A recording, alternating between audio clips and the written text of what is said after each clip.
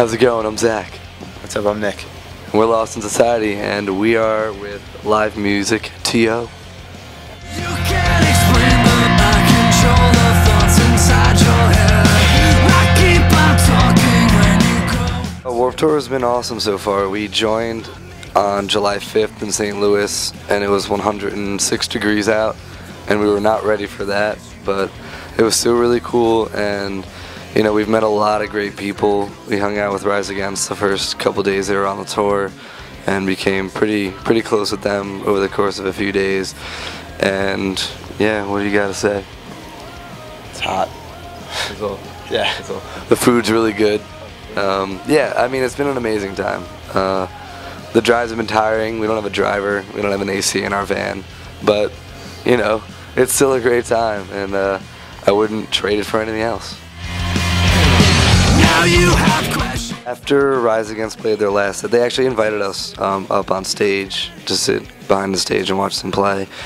And Zach, after their set, came up to us when we were just standing over to the side, their guitarist, and he just like talked to us for a half hour, gave us a big pep talk about the music industry and not giving up, and like what his life was like growing up and doing the whole music thing. It's pretty inspirational. It's really awesome to have some guy who has like everything that he wants. He's in this like one of the biggest bands in the world right now, and he took the time to talk to us without us being like, hey, like he came over to us, and that was my favorite moment. Yeah, I'm in the same boat as that one. That was awesome. It was surreal.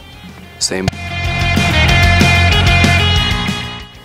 I've never really been too starstruck, but definitely like, oh, that's cool, I just met that guy. Like, it'll happen afterwards. Like, I'll have a normal conversation with somebody like Tim from Rise Against, or any of the dudes of Streetlight Manifesto, or Nick was sitting like a foot away from the dudes from Yellow Card, and you just have conversations with these people, and they've sold hundreds of thousands of records, and then you don't really notice it because they're just a normal person, and they treat you like it, and then a half hour later be like, oh, I just talked to that guy.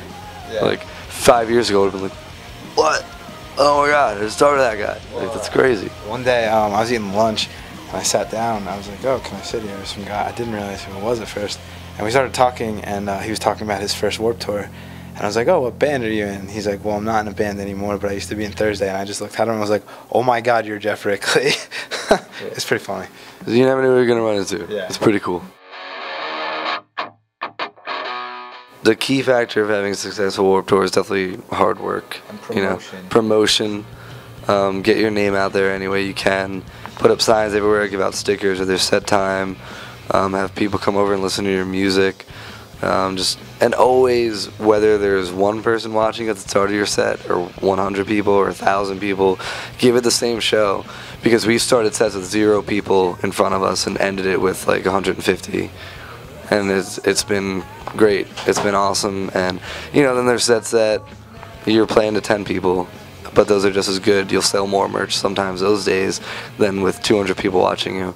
So I mean, always play the same way, same energy, and promote. There's no way out. I think as far as Warped Tour goes, we're definitely make sense of with what Warped Tour, kind of the direction they used to go, with like more just straight punk rock, like Pennywise, the Bouncing Souls, you know, No Effects. I mean, we're very like straightforward. We're a 3-piece punk band, like alternative punk with like grunge influence, and I think the people who were like loved the roots of the Vans Warped Tour and where it started could really get into us. We've had a bunch of people come up to us and say, oh, I feel like I was back at Warped Tour in '99 when all these bands were on it. So I mean, if you're into just straight up punk rock with 3 dudes, a bass, a guitar, and drums, and a singer, I think you'll dig it.